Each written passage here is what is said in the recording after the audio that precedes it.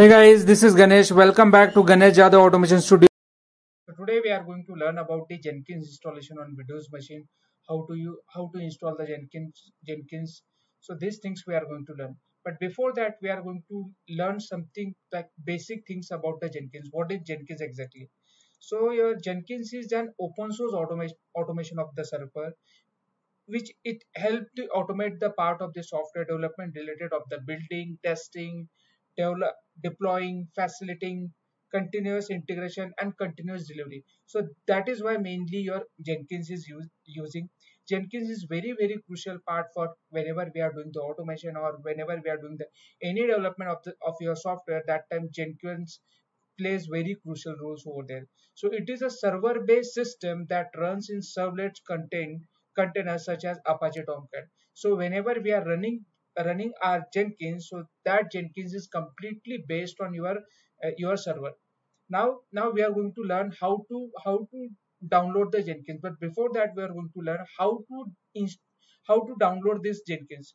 Okay, so let me open that website and let me type Jenkins download for Windows, and we will get the first suggestions by the Google, which is named as a www.jenkins.io file. So I need to click over here. Once I click over here, you can see, guys, this is the first page you can see over here.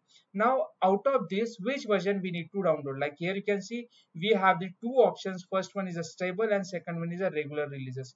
So whenever you wanted to do some kind of testing or some kind of like any work which is related to weekly releases, you need to download these things.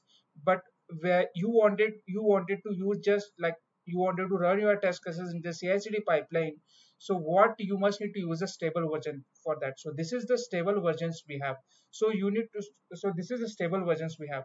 Just I wanted to tell you very important things. Whenever you wanted to install Jenkins, before that you must need to install Java first. And whatever Java you install, that part it will automatically picking up by Jenkins. But the first criteria is you have to install Java on your machine. So this is the stable version I'm taking up over here. Now here you can see I'm scrolling down. This is your left side. This is left side is related to completely what, guys, your stable versions, and this right side is completely related to your weekly versions. So here you can see you can also download this .war file and you need to run that things from the command line. But here I'm just using that .txt file. Here you can see this Windows, and here I just need to click on this Windows options.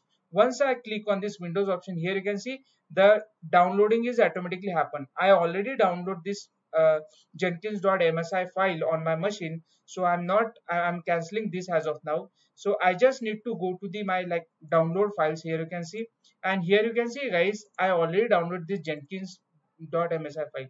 So this is a installer for the Windows. So I need to double click on this Jenkins files. Once I double click, here you can see welcome window, you can see over here. Here I just need to click on this next button. Once I click on this next button, here you can see this path is automatically picking up like this Jenkins will be installed in C program files and Jenkins separate folder will create it. Now here I need to click on this next button.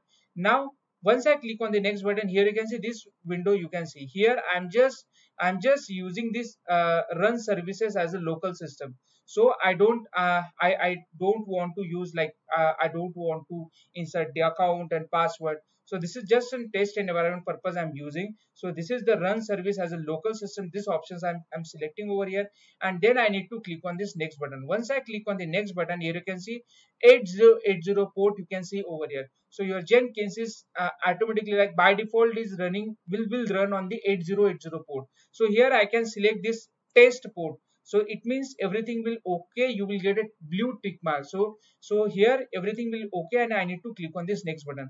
Once I click on this next button, here you can see I told you important thing like before installing Jenkins, you have to install Java on your machine. So here you can see I have a Java JDK 11 by default installed on my machine. So this path Java path will automatically picking up. Now here I just need to click on this next button. Once I click on this next button, this window will you can see over here, and here again I need to click on this next button. And once this is done, I just need to click on this install button. So installation is automatically happening over here. And guys, here you can see probably it will take some time. It's completely vary for from different machines, but here you can see it is installing quickly. So let's wait for a couple of seconds. So yeah, here you can see my Jenkins's installation is successfully. Now what I need to do, guys, I need to open the Jenkins on the local host, and I need to run this local host on 8080 port. So as we already selected on the, whenever we are running this Jenkins, whenever we are installing this Jenkins, I already inserted the 8080 port over there. So here you can see local host colon 8080. So this port I'm inserting over here, and once this is done, here you can see, guys, what will happen. Now it will take some time for configuration. Here you can see it will take some time. It is still it is loading.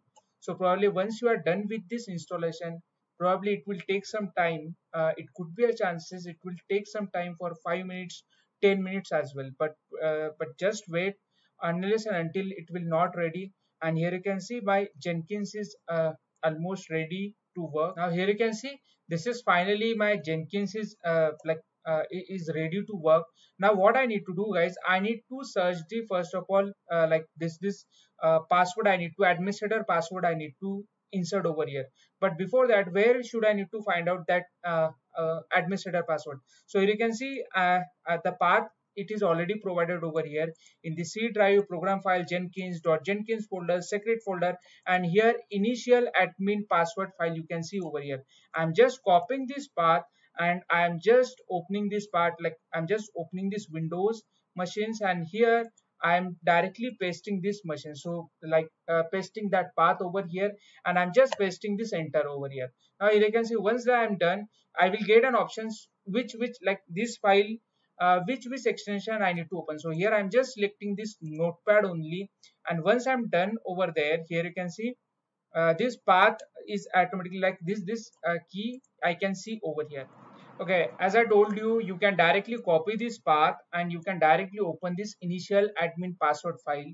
If you could not able to open, then what you need to do, guys, you just need to navigate this folder path, like C drive, program files, this path you need to navigate. So this is the C drive, and here you can see, guys, program data we have, this folder we have. So this is the, probably this will be the hidden folder for you, program data, and here you can see Jenkins folder you can see over here. Once this is done, here you can see, guys, .jenkins folder you can see over here. Once you are done with opening this file, here secret folder you will have, and inside this secret folder, here you can see, guys, initial admin password. So here you can right click over here and you can open this path in other, like any one of the txt file. So this is, you can see, this is the admin password path you need to copy. Once this is done, I need to paste this path over here. Once I'm done with this, guys, here you can see admin password is happening over here. The path is like this is setup is automatically happened. Now customize Jenkins. Now here I need to select this install suggested plugin. So whatever useful plugins we have, those plugins are automatically installed over here. So here I just need to click on these things, guys, this on, and you can see, guys, this is installation is automatically happen. Now this installation is completely vary, guys. Again, this time frame is completely vary from one machine to another machine, guys. Probably it will take some time for different machines, so no need to worry. Like if it is probably on some machines it will take, it will be finished within 5 minutes. Some machines will take around 20, 30, 40 minutes. It's completely depend on your laptop or computer performance, guys. Okay, here you can see, guys, my Jenkins is like, so all plugins are successfully, like here you can see are installed over here. Now what I need to do, guys, I need to create the particular username password I need to set over here. So as of now I'm just selecting particular username, like this is the admin. Also I'm selecting the same password admin. Here also I'm selecting the same, confirming the password admin. Full name also I'm giving the full name like admin, and here email address I'm just giving, guys, like like whatever email ID I have, Ganesh20215 @gmail.com. So this is email ID I'm giving over here. And once this is done, I just simply click on this save and continue button. Once I'm clicking on here, guys, you can see this Jenkins URL, like your Jenkins will automatically running on this port URL. This is the URL also you can see over here. And here I need to click on again save and finish. Once this is done, now your Jenkins is completely ready for use. So here I am just need to click on this start using Jenkins button. And once this is done, here you can see setup wizard probably will open over here.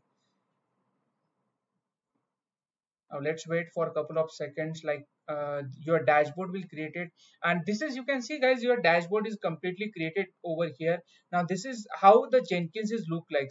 Now here what I need to do, I need to check, like we will check here whether our Jenkins is properly installed or not. So for that, what I need to do guys, I just need to click on this new term, so our new job will be created. Here I'm just giving the any name, like demo test one, this name I'm giving over here, and which project I'm creating. So freestyle project I'm creating, and here I need to click on this OK button. Okay, once this is done, what I need to do guys, here you can see setup wizard probably will open. Now I need to wait for a couple of seconds for setting up the wizard. Now here you can see demo test job is open over here. It is loading.